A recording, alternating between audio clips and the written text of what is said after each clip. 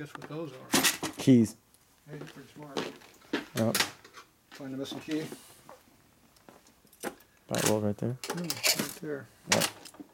That's not the one I dropped. That's the one I didn't put in. Oh. What are these? Oh. These are key installation pliers. Oh, okay. Somebody forgot to get those. So we had to shut the video off. Now it's not going to be a long, it's going to be a short one again. They're gonna thank me for that.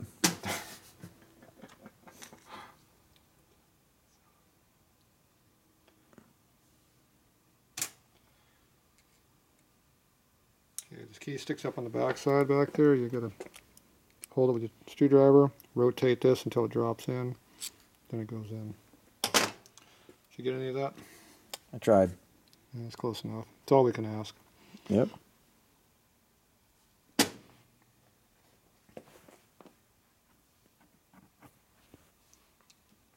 Okay. So you got the oil in there already? Drop it in. Drops in. Put your finger on both gears so they don't fall out. Go over and do this side. That half-ass primes the pump. Not very good, but a little bit. Okay. Now you want to rotate this around so that the key, we can get to it. When you push this all the way in, you have to have access to the key. Because see, first you got to put the gear in there. You can't just shove it straight in. You brought the gear with you? Yeah, I got it right there. Yeah, you brought it? Good. It's a good thing I had it preset. Mm-hmm. Now, you notice how you get a big chamfer and a low chamfer. The big chamfer pops the clip off easier than the small chamfer. Which one you want out? The small chamfer. Oh, you're pretty smart. Yeah. And you put that in the direction you're going to have the shaft over there. And that drops down. And you slide in a little bit. Then for the hell of it, I'm going to throw a bolt over here just to kind of keep it from falling off over there. Okay, so now you have to line up the key way right there. Then you have to take these. What were these again? The key holding Installation pliers. Installation pliers. That sounds better. Mm-hmm. Now you got to kind of fish this through that hole right there in the dark. Because you have no light. I don't have any light. And the pump just slid out. Because it doesn't want to go in that groove.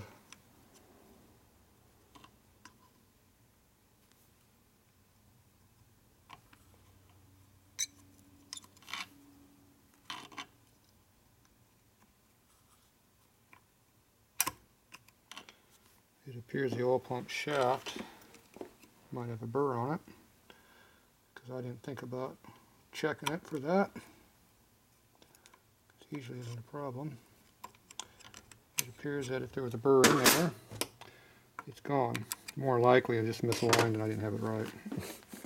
But it sounds better when it's their fault. Oh, yeah, yeah. Okay, now you take the gear and you rotate it until the keyway's on the back side over there. Because you want this clip to go in there, and you want the key to be on the back side, not the front side where the groove is. Now you notice that somebody accidentally bent the clip, overlapped? Oh, yeah, yeah. I wonder who would do that. I have no idea anybody would do something like that. Now you have a radius side and you got a sharp edge. Sharp edge goes to the outside so it sticks in the groove better. Notice how the pliers don't want to work now. See, now I did that because now it has more tension on it. Because we want it to be tight on here, unlike that other side was loose. Because when you open this thing up to go in here, you have to keep opening up until it gets in there. Then you get the hell out. And if you're lucky, it's tight on the shaft. Look at that. See how it's tight on there? Good and tight. Now if that just spins in there, it can come off. If it's tight, it doesn't come off. Understand? Yep. Now, sometimes those break when you bend them like I did. And you do it just right, it works. Okay, so now we got that part in there. Now we flip over this other side here. Now you notice how the oil is still where it belongs. Yep. Make sure it's clean. It has to be smear a little oil where it doesn't belong. And a lot of times I like to take a little extra goop and hit up here at the top where it likes to leak every now and then. On stock pumps, it like to leak right on this edge right up here. There's not much hole in it because the bolts are way down here. Ah, gotcha. You can also hit it right on the edge of these holes here, but it's kind of dangerous. But remember how that gasket is real thin right there? Yeah. But we don't want to put the goop inside the gear cavity. And we already got the gasket previously stuck onto there. Hopefully it's stuck in the right spot. Take this out. And if you had a Harley pump, you'd have to put these two top ones in and tighten them up already. But being a smooth top pump, that ain't an issue. Now if you just go shoving these bolts through, you can catch on the edge of the gasket and shove the gasket right out of it. So you gotta be careful. Always like getting at least two of them in there. Stick that on there like that. And then these two go in afterwards. Now they put a slot on there so you can like slide in, I guess. I'd rather have the hole all the way on there myself. But That's interesting. they have a theory about how you're supposed to assemble it. Probably when you're on a bike and there's like a transmission in a way, that might help. Gotcha. But my thing is, if you got to fix your pump, more likely there's other issues. So probably gonna pull the motor anyway. Okay, you want to get all your bolts started. Pretty much run them almost all the way down while we're at it. Once you switch sides there.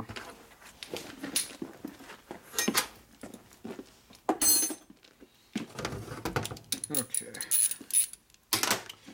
Now we have a certain amount of gap in here. See the gap? Yeah.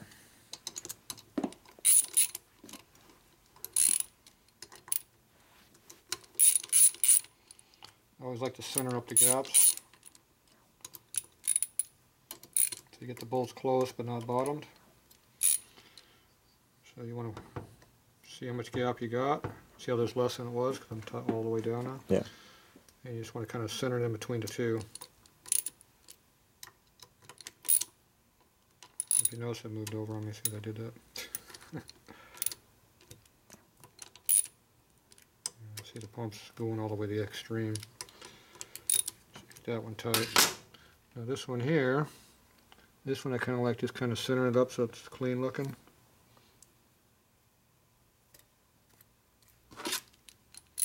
And if you're lucky, it might actually stay there.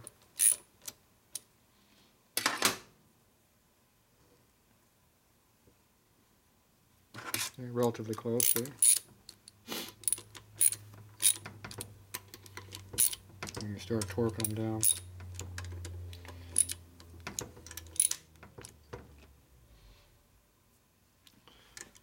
Looks pretty close.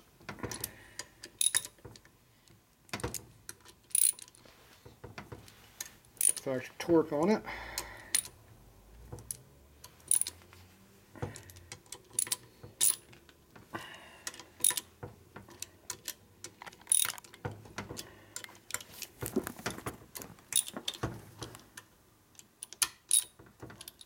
Now these two bolts here are pulling over as I'm torquing them because the slot's really wide. That thin washer and the bolt are just pushing right into it. Oh, okay. So I can only put so much torque on that side. So there you go, that looks a little bit cleaner. Yeah. A lot of pumps on. And we got this down here on the angle, so you got room for a hose right here, and we just got room for these hoses coming out. Nice. Okay, now we get this keys in here so we can see if this pump rotates. So we're going to go get some new keys for you. Not that one. There's two brand new ones that haven't been ground on yet. The Jim's Still Canyon road- shaft didn't come with him? No, and they're still pretty loose in there too, so the grooves are cut a little bit thick on this one. Seems like you either got to beat them in or they're too damn loose. Okay, here's your oil pump drive gear. The beveled side goes in because it goes up against the edge of the shaft and there's a little bit of a radius in there. And obviously you want the key to go where the key is. So once you get the key started on there, you rotate the pump backwards to the motor, actually, like this, and it'll should grab a hold of the pump and shove it in. Yep, there it goes, but lost my key. Got it. Okay. So it's always putting pressure on that shaft. So if you roll it backwards, it just kind of shoots it in. Yeah.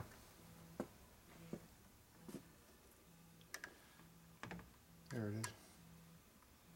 I'll actually go forward on this, and backwards. I'm backwards. Rotate the motor forward, shove it in. Gotcha. But that way it keeps the key in there and everything. See how the key's up in there right now? Yeah.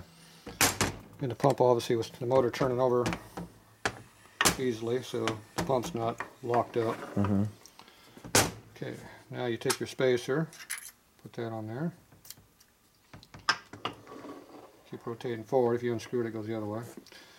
And then you take your second key, and you can put your cam gear in there. You got the key up. Rotate until you catch it, see? Wiggle it on, it drops in.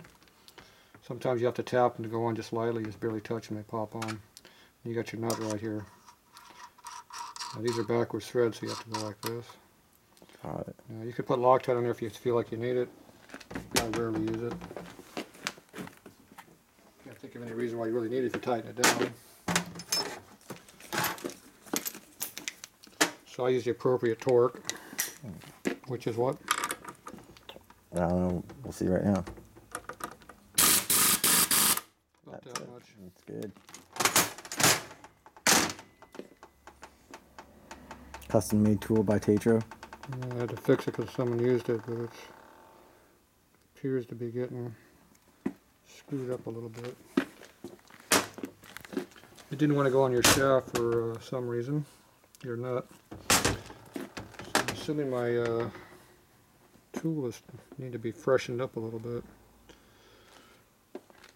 When you loan them out and people screw them up and destroy them for you, you have to fix them.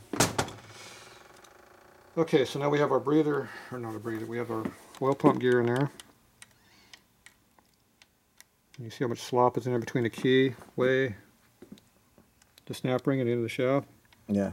So that's why the key can come out, especially when you get a big gap like that in there, which is why it's not good to have those.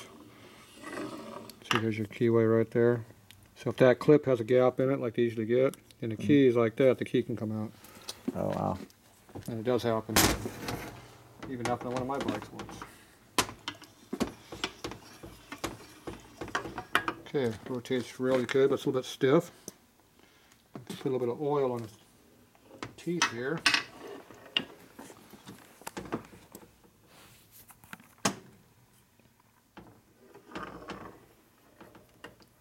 There you go. I like that. Freeze it up a little bit. Still got drag on it though, a little bit. Not too bad. Okay, now we got to put the guts back in here. So we're going to pre-lube it. A little more on this one. You want to make sure some of the oil goes on the side of the body. That way this gets a little bit of lubricant on it, not just dry. This had a little bit of light oil on it when they took it apart. Make sure there's no chips down in there. Okay, that just drops in. The ball just drops in. This does not go on the ball, it goes on the pressure side. The little light one goes on the ball. Now it works a lot easier if you use this as a guide to drop that right down there for you.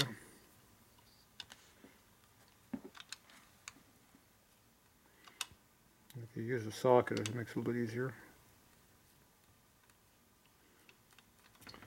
But if you know how to use your fingers, you can do it too. You want to make sure the O-ring is in there and working, you know, there. Yeah.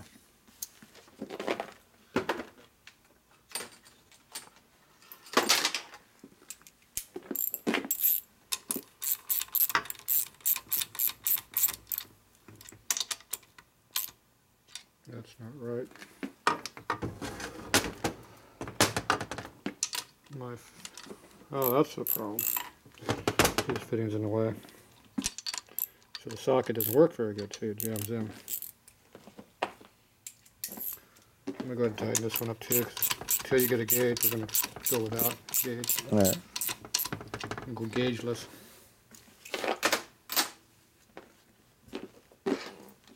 Okay, so now we have a tightening wrench here. On a screwdriver slot, you can clear this fitting, but obviously the socket doesn't like it.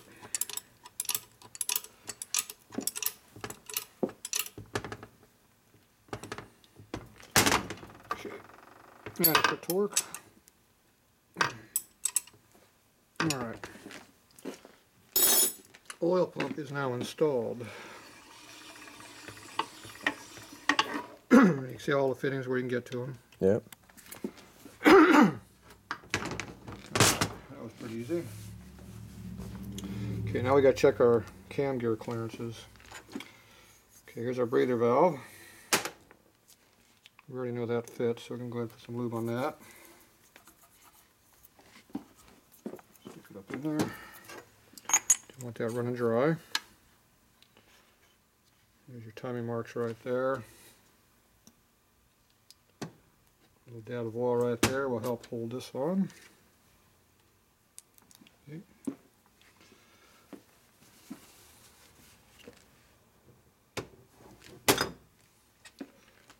Okay, put our two of those down there. Okay, here's your timing marks over here. You want to make sure they line up over here, see? And with this. So where's your mark on this one? There's no mark. Yeah, there is. That's right there. Yeah. You have to rotate the motor over to it.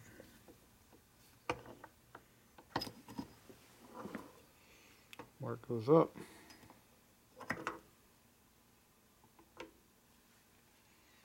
That one's off. That one's on. So mark, see? And remember, we already put the plug in there, otherwise don't forget to. Yep. Okay, so now we take our gasket, put it back up on there for one more try. Okay, I'm going to go ahead and lubricate the shaft here a little bit. I'll go get this a little bit too while we're at it.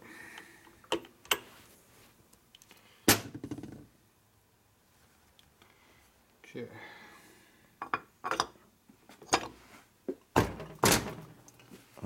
Still goes on tight.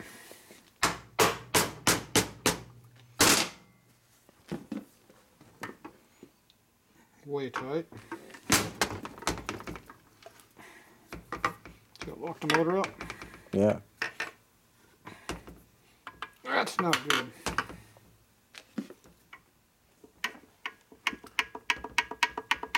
It's not the cam.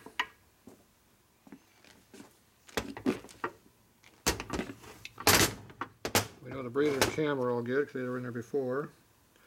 Gotta make sure that's not binding up on anything. It's not. So that means the other parts are the problem. What was the other part? The Jesus.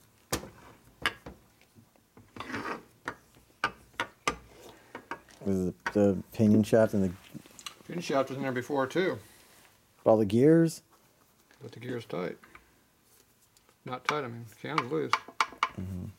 So what the hell happened? I don't know. Me either. We didn't try turning the crank over before, remember?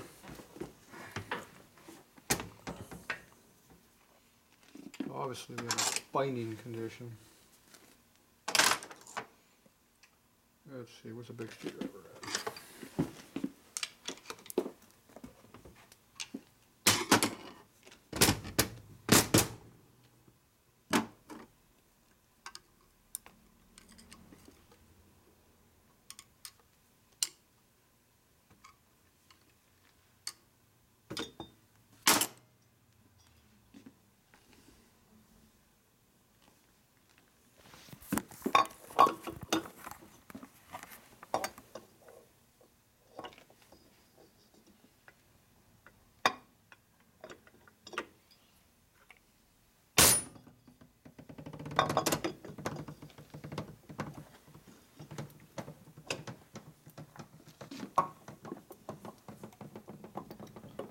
bushing's pretty loose.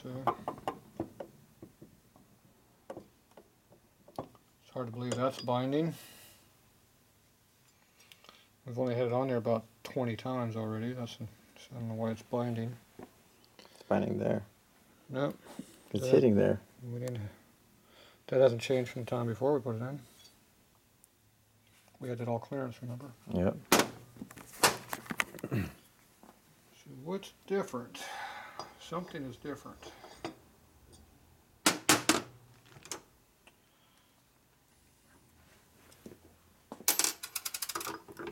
That up.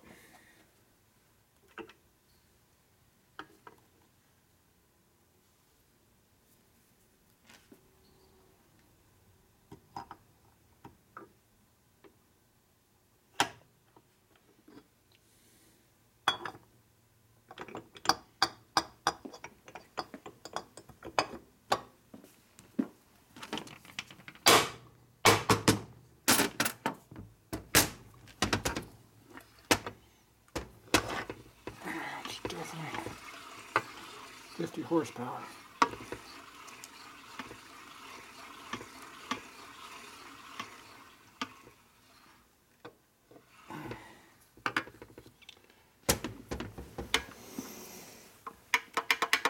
See, it's not the cam gear being tight. See the clearance in the teeth? Mm-hmm. They're not tight.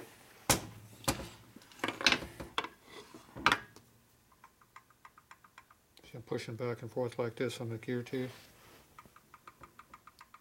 So this is going to have a little bit of a click, click, click, click noise in your motor. Sounds like loose valves. Oh, it's just the cam gear. Yeah. You have to change the cam gear if you want to get rid of that. If you get too tight, it makes a whine. If you make it too loose, it sounds like loose valves. Oh, okay. So that's the loose valve one. It's not real bad, but it's got a little bit in there. So we know the two cam gears aren't jammed in or tight, causing the interference. Cause it to be tight like this.